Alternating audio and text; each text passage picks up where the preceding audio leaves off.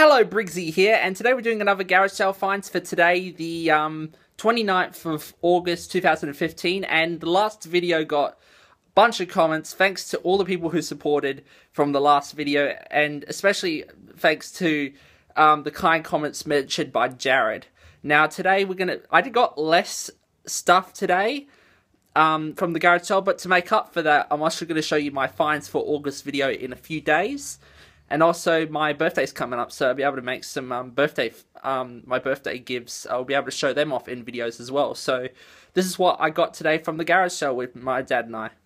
So this is all we got. I'm going to show these in random order. So, first we got Billy Haley and the Comets' Greatest Hits on audio cassette by MCA Records. Now, this is a really weird one, because when you look at the back, it says Program 1, Program 2.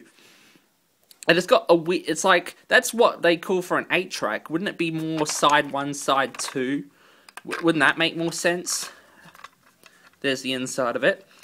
I've already rewound it, but the songs are Skinny Mini, Saints, Rock and Roll, Joey's Song, 13 Women, and Only One Man in Town, CLA Alligator, we're gonna rock around the clock tonight, classic song.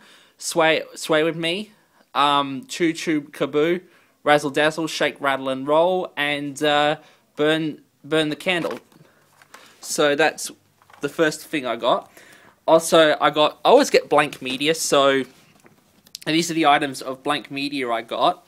I got two Teac HX ASK 3-hour videotapes with a lifetime warranty. Yep, that means jack shit now.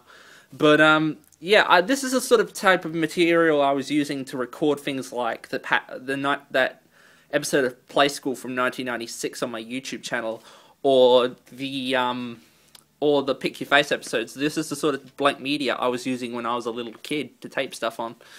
This is another one as well, Hanimex high-grade 3-hour tapes. I always use these types of tapes for dubs as well, so I kind of make dubs of stuff that people don't want to really give away to me, but I use blank media like this. I like the flame logo. That was a really cool time period for videotapes.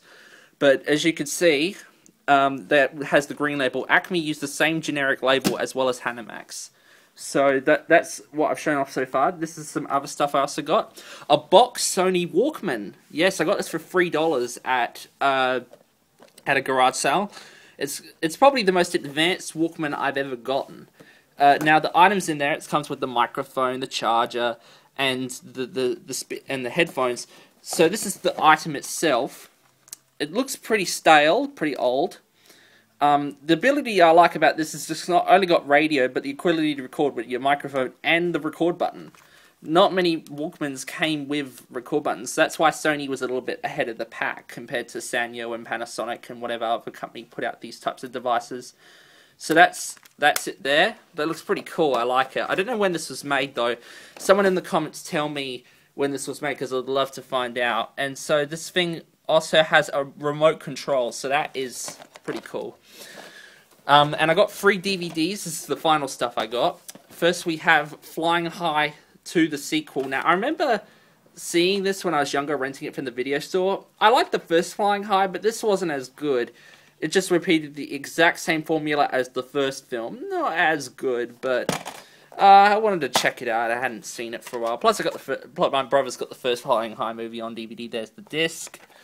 And I always remember, I recently saw Ann Wills a few months ago doing a show, and she mentioned that she was doing an episode of Movie Scene, and she was interviewing William Shatner, one of the people from the movie. Guess what? William Shatner was, like, during the interview, couldn't stop talking about his TV show that was on a rival network, and Ann Wills was trying to get her to talk about Flying High 2. I can't blame her. Flying High 2 sucks. So, yeah, of course he's not going to talk about a movie that he wasn't even proud for. At least he got his paycheck.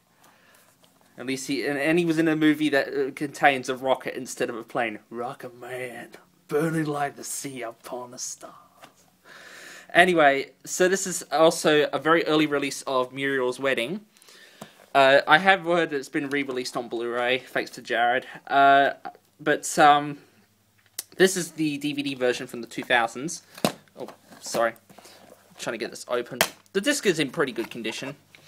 There's the disc. Actually, they had two. When I was at this garage sale, they had 2 copies of Muriel's Wedding. I'm like, yeah, I only want 1 copy. So these were all $2, by the way. And something weird about this, it's got a little tiny chip taken out of the side. I really don't know why that is. And the final thing I'm going to show you, this was quite a surprise to get.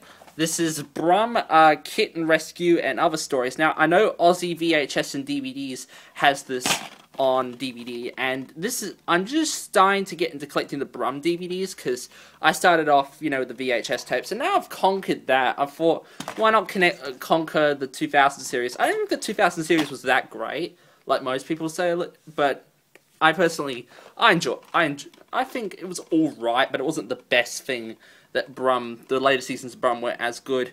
But we have here on the episodes Brum and the Golf Buggy, Brum and the Kidnapped Garden Gnome, Brum and the Stolen Necklace, Brum and the Runaway Rickshaw, and Brum and the Kitten Rescue.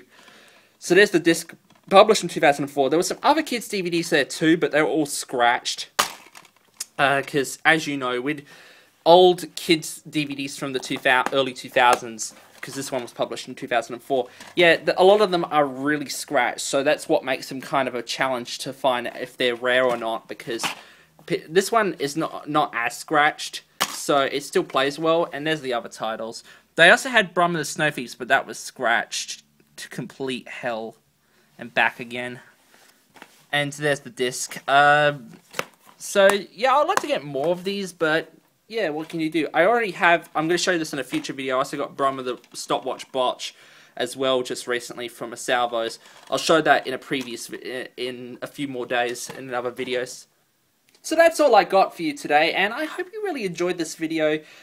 Leave a comment, subscribe. I want to let you know that the next few videos that I'm going to be producing are going to be pretty cool. I'm going to be doing more VHS, like more finds for August. I'm going to be also producing a video showing off what I got for my birthday, and also with all the money I got, I'm going to be able to show you off my birthday buys, which will be quite interesting. So, yeah, I hope you really enjoyed this video, and hooroo, I'm Ernest Briggsy, and I speak the truth about Australian television. Bye.